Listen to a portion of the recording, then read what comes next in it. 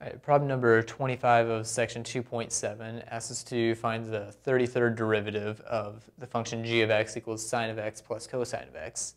Now, rather than sitting and computing the 33 different derivatives for each term, so 66 derivatives total, we're just going to take advantage of the fact that the derivatives repeat every 4, meaning that let's look at what happens at g prime of x.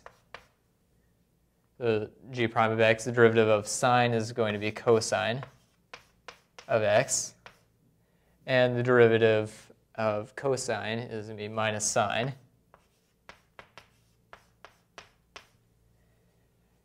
Now g double prime of x, the second derivative, will be, well, the derivative of cosine is minus sine.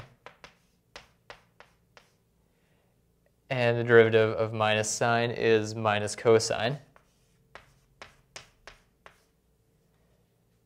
Now the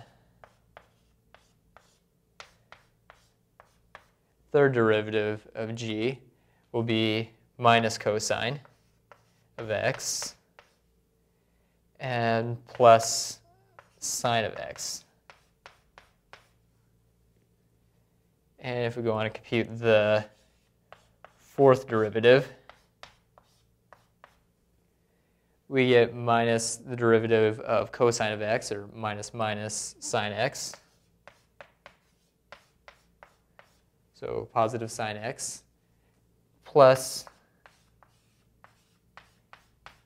cosine of x, which, if you notice, is exactly what we started with. So the fourth derivative of g is actually equal to g of x itself. Now, the reason we can take advantage of this is rather than computing the derivatives over and over again, we're just going to be repeating ourselves, every 4 times we take the derivative. So we see that, well, fourth derivative is equal to g of x, so it's the 8th, the 12th, all multiples of 4. So we see the 32nd derivative is going to be, well, just g of x.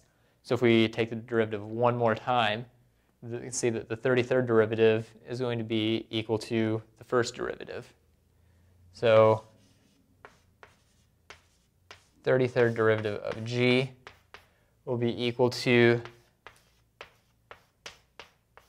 cosine of x minus sine of x.